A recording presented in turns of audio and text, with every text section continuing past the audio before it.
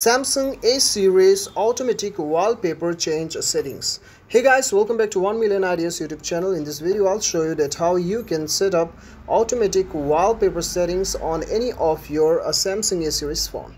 But guys, before proceeding further, make sure to subscribe our YouTube channel and hit the bell icon to receive all the latest update. Now let's begin the tutorial.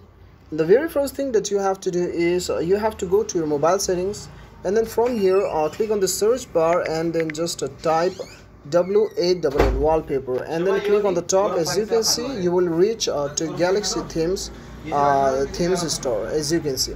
And guys, if you are not getting the option on settings, then I suggest you to hold your home screen for 3 seconds, and then as you can see, you have the option for wallpaper here.